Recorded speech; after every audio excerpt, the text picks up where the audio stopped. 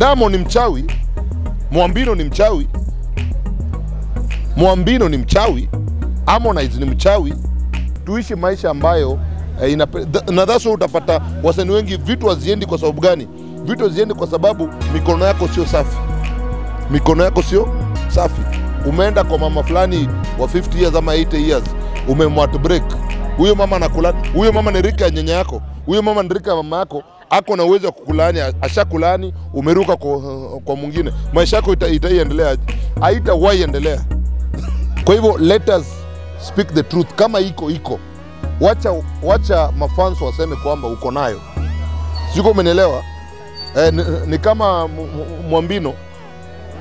Mwambino huyu wa Tanzania, huyu Simba wa Facebook, amekuwa kibrago sijui ana nini. My friend, wale watu ambao wana pesa, wale watu ambao wako na pesa, wana hela, hawa fake vitu.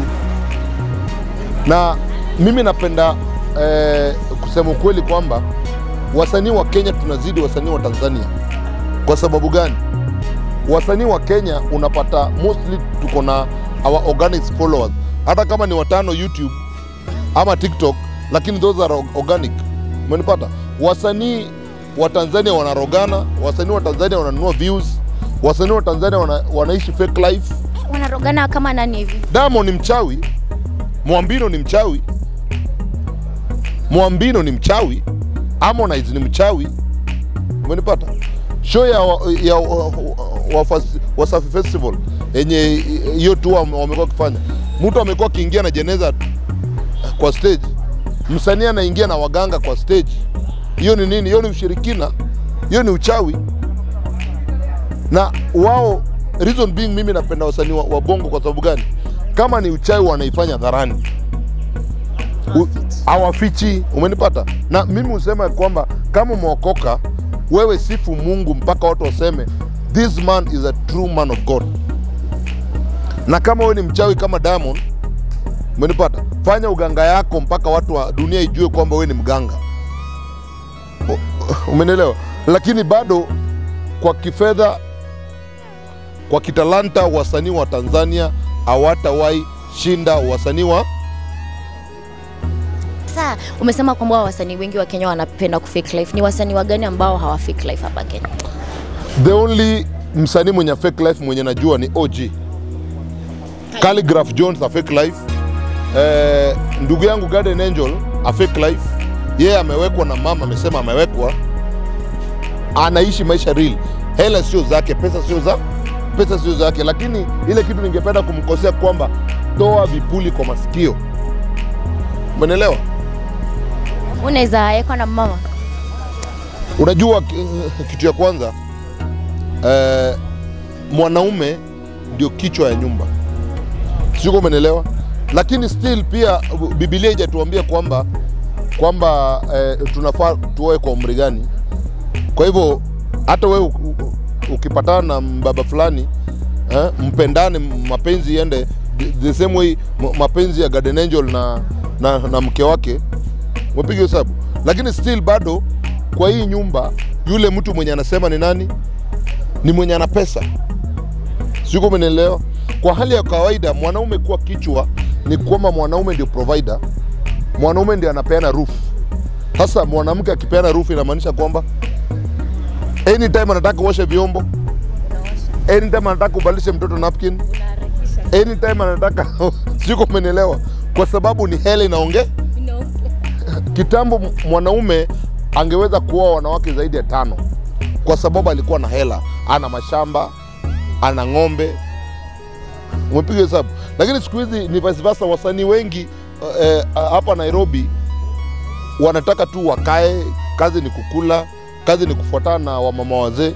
Hiyo ni tabia za kishetani. Sio, umeelewa? Kwa hivyo tuishi maisha ambayo na that's why utapata wasanii wengi vitu haziendi kwa sababu gani? Vitu haziendi kwa sababu mikono yako sio safi. Mikono yako sio safi. Umeenda kwa mama fulani wa 50 years ama 80 years, umemwat break. Huyo mama anakula, huyo mama ni rika ya nyanya yako, huyo mama ni rika ya mama yako, ako na uwezo wa kukulani, ashakulani, umeruka kwa mwingine. Maisha yako itaiendelea, haitawahi endelea. Alafu sijui kama uliona ule kijana wa kutoka pale MKU, ule mwenye anaambia watu wa escape the matrix, Onyango Tate. Huyo mtu ni mpumbavu. Yeye ni mpumbavu. Yeye mwenyewe mali yako ni kwa sababu alisoma, sio? Mali amefika ni kwa sababu ya kusoma. Bila masomo huwezi kosa daktari. Bila masomo huwezi kosa mwalimu.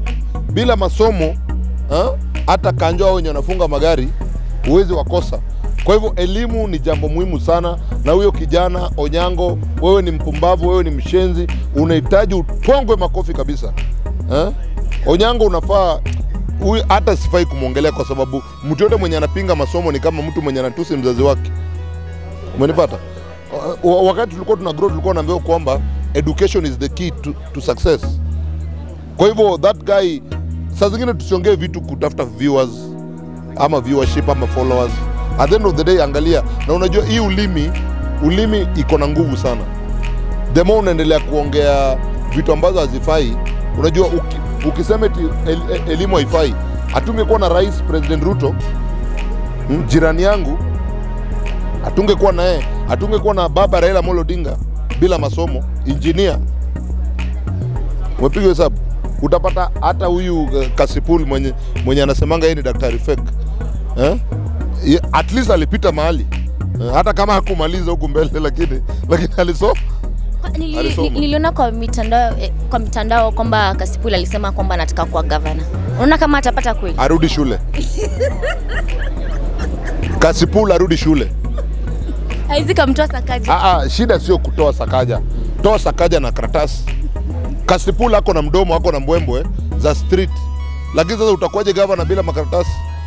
Anajitanga. Nataka leo Kasipul atuambie, mumtafute. Nataka tuombe ni daktari wa nini? Sijui kama umeelewa. Na leo atuonyeshe ofisi yake nika.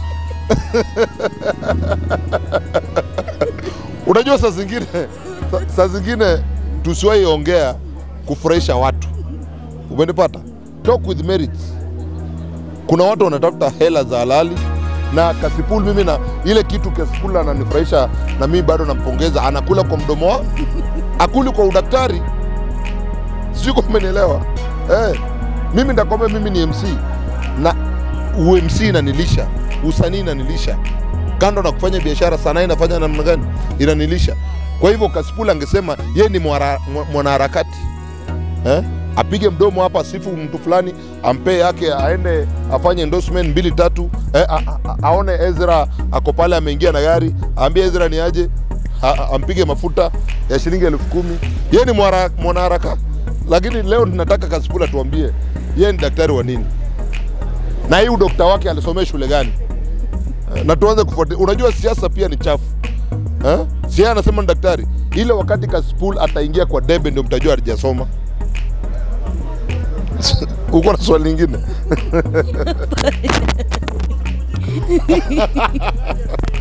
Mwambie KRG the Don kitu tukimalizia. So ndugu yangu, the Don, maisha imekuwa ngumu. Mimi ndatafuta Kasipul takuchangia urudi mjini, tukustiri. Mambo ya kupiga picha na pesa za online, hiyo biashara unataka tufunge. Kwa hivyo bro, just be real. Kama ulivutwa kazi kwa yadi ya gari yenye mahali uko unauza gari, tena sema Kasipul ni mwanaharakati, anajuana na watu 2-3, atakutafutia kazi nyingine ya kuuza gari. Kwa hivyo KRG, ndugu yangu, wewe ni mtoto wa Serelak, haujazoea maisha ngumu ya street. Kuja tutakuchangia, na mimi mwenyewe nitaongeza hiyo harambee. Kwa hivyo guys, let us be real.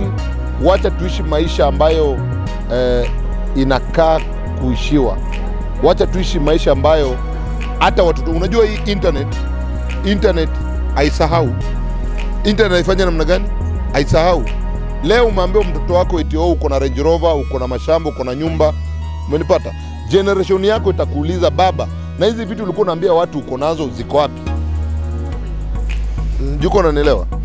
Hizi vitu ambazo ulikuwa unaambia watoto wako, ulikuwa unaambia dunia kwamba niko na shamba Runda, niko na Range Rover, niko na Mercedes, wataanza kukuuliza wakati miaka imesonga, baba, hizi vitu ziko wapi? Utaanza kuambia nini?